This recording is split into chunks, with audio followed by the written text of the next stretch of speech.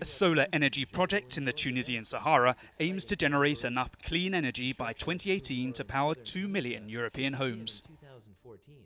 Called the Tuna project, developers including renewable investment company Low Carbon and solar developer Nur Energy say the site will produce twice as much energy as the average nuclear power plant.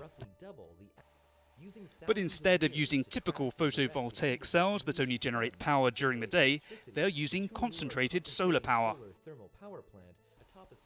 Using a vast array of mirrors to concentrate and reflect the intense Saharan sun to a central tower, water or molten salt is heated to over 500 degrees Celsius.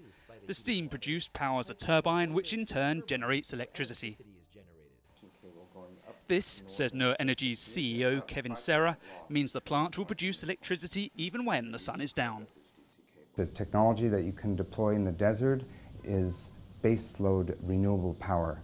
That means you can actually replace fossil fuel power plants because we can generate 24/7 using solar power.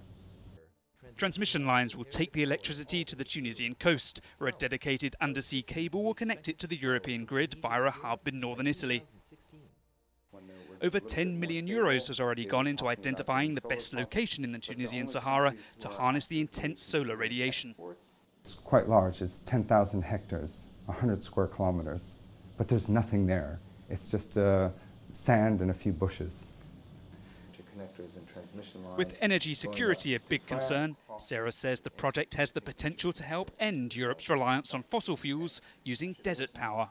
We believe that this is really opening a new energy corridor. This could be the first of many projects, and we could gradually decarbonize the European grid using desert power and using this solar energy with storage from the Sahara Desert and linked to Europe with high voltage DC cables, which are very, very low in their losses.